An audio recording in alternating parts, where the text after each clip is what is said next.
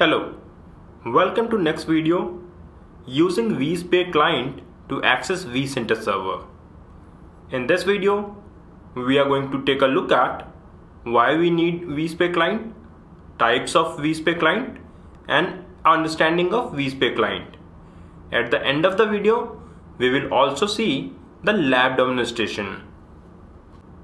Why we need vSphere client? We have virtual data center and there are a lot of components. We have vCenter server and ESXi host. We have to access those components. So we need a GUI interface.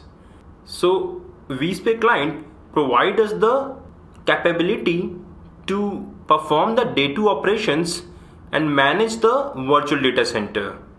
You can perform the tasks such as creating virtual machines, snapshots, clone, backup, and other things.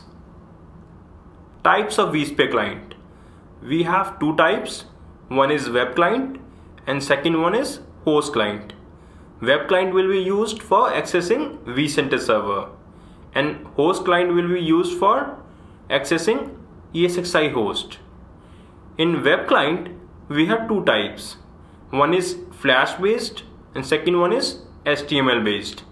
Flash based required Adobe Flash Player and HTML doesn't require any kind of third-party component. Access vCenter server through vSphere web client. So we have user on the top and vCenter on the bottom. In middle of that, we have vSphere web client. And you can access the vSphere web client using the URL https:// and IP address or name of vCenter server /vSphere-client. How it works? We have vSphere client, web client, and host client. vSphere client and web client communicates with the vCenter server, and vCenter server agent, which is VPXD, communicates with the VPXA, which is resided on the ESXi host, and VPXA communicates with the host D, and both provides the information and provide the management capability to the vSphere web client.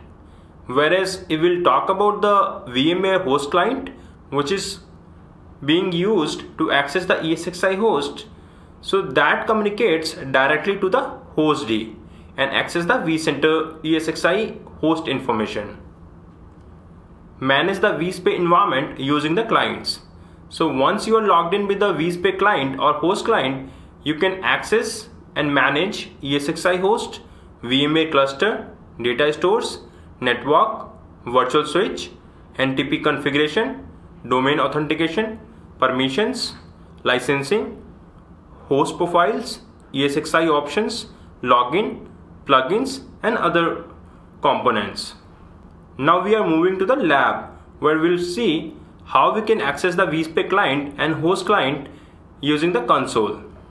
We will see how we can use the vSphere client or host client. To access the ESXi host, we use host client. To access that, we need to enter the IP address or host name of the ESXi host in the browser and press enter. Now we have this console. Log in with the root credentials.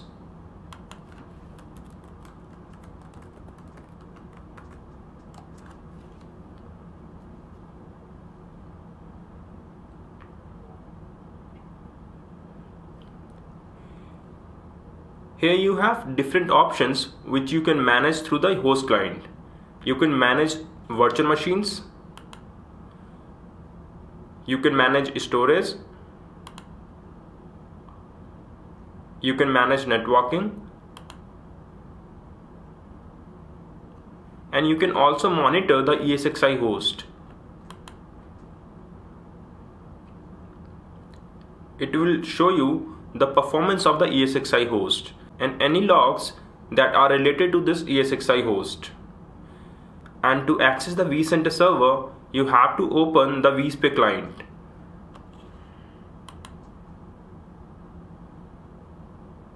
Now provide the credentials which we have configured during the SSO.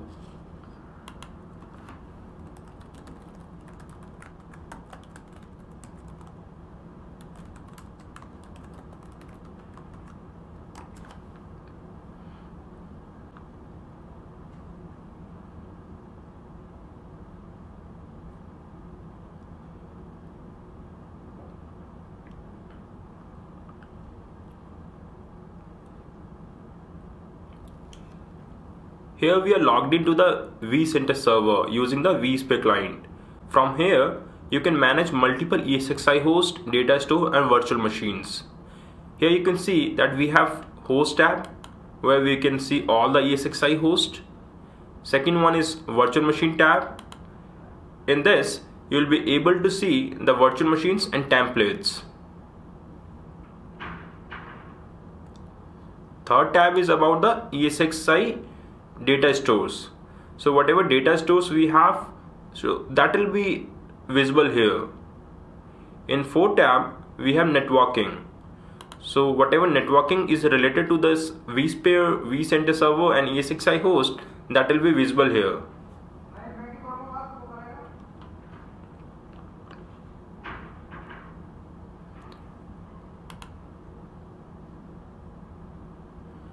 In ESXi host, if you'll go, you have many options like summary, monitor,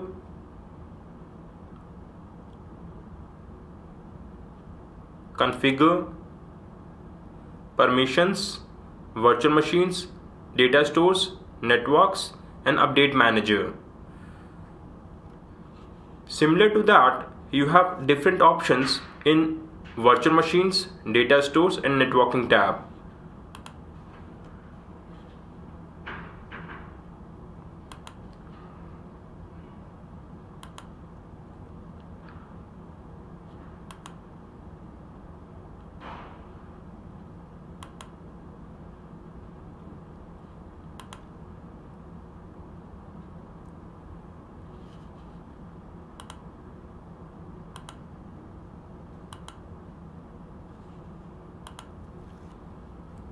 So this is how we manage our vCenter server and ESXi host using the host client and vCenter server vSphere client. Thank you. In next topic, we are going to cover understanding of vCenter server high availability.